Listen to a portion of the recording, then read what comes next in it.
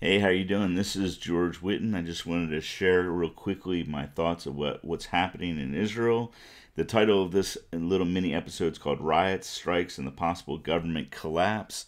For those that are not aware, the state of Israel is kind of in a major flux of riots in the streets. The government shut down.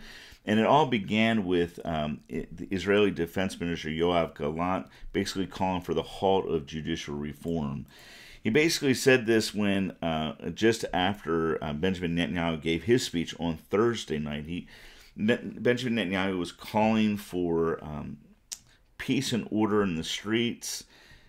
Gallant canceled his planned statement on Thursday after he expected Netanyahu to freeze the plan, but Netanyahu did not freeze the plan. So he came out with a speech on Saturday night, and he said the growing rift in our society is penetrating the IDF and security agencies. This poses a clear, immediate, and tangible threat to the security of the state, and I will not lend my hand to this.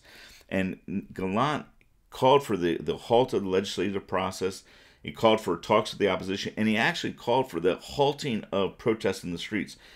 But the reality was that the protesters used this to go ahead and go to the streets. Why?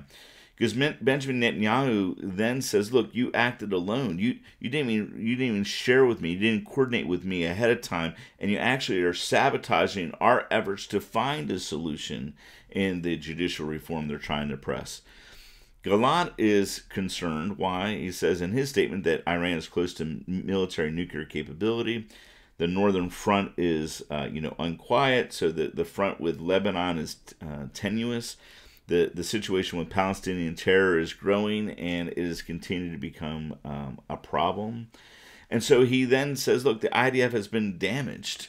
And it's been damaged because there's a phenomenon going on that the reserve army personnel are refusing to report. They're refusing to report for duty, and because of this legislation. So that led to rioting in the streets after Netanyahu fired him. While Gallant actually called for the end of rioting, and this has been the 12th week going into rioting. Now, everyone talks about a constitutional crisis. There is actually no constitution in Israel. They have a situation called the Basic Laws, and over the last 20 years, but specifically in the last 10 years, you had a Supreme Court that was actually hijacking a lot of legislation. So it all started with Israeli Supreme Court Justice Barak, who basically in 1998 started using the Supreme Court and the power of the Supreme Court to cancel laws that were actually passed by a democratic elected legislative body, the Knesset. And in doing so, he was actually usurping legislation that had been passed. And in doing so, it actually offended a lot of the those in the right, because a lot of their legislation has been passed, especially in the last 5 years. As this has been going on, the right said, well, we need to pass legislation. However, in my personal opinion, they went a little too far because they were trying to pass legislation in one sense to have a unanimous coalition of justices, 15 justices, to unanimously come together to overturn a law that the Knesset passed. But then the Knesset had the ability to overturn them again with just a simple vote. So it was a situation where this particular sticking point was rubbing a lot of people the wrong way. In my opinion, that I thought it was going too far. Now, I do agree with Benjamin Netanyahu and the changing up of how judges are elected, because what it did allow, or what it was creating, was a situation where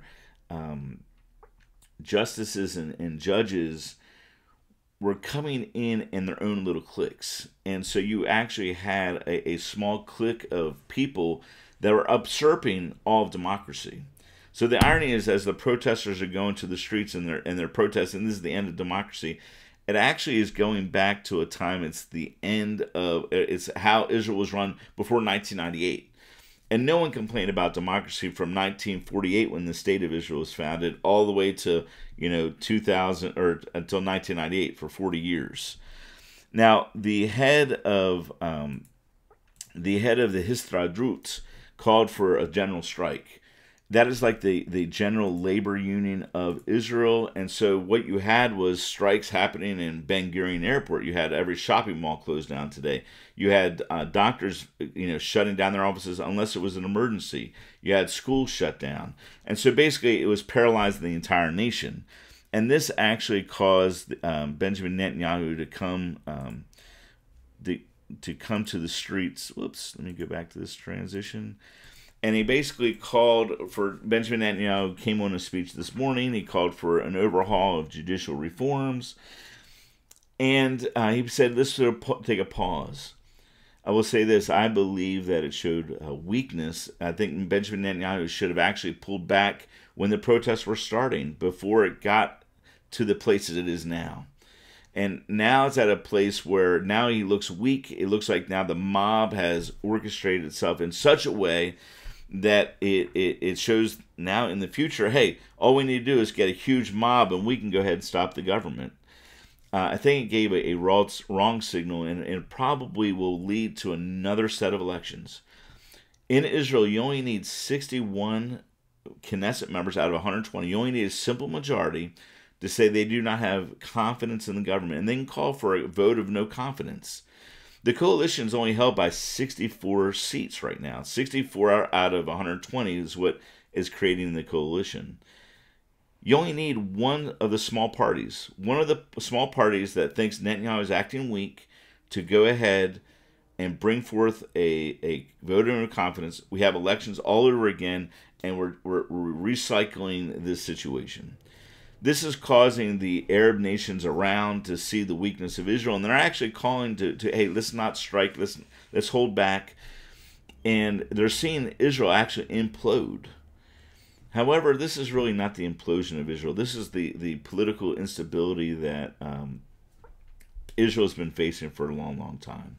So I will say that the more shocking thing was that inside of the religious circles in Israel, this basically said, hey, look, all these issues and all these reforms just proves that we need the Mashiach.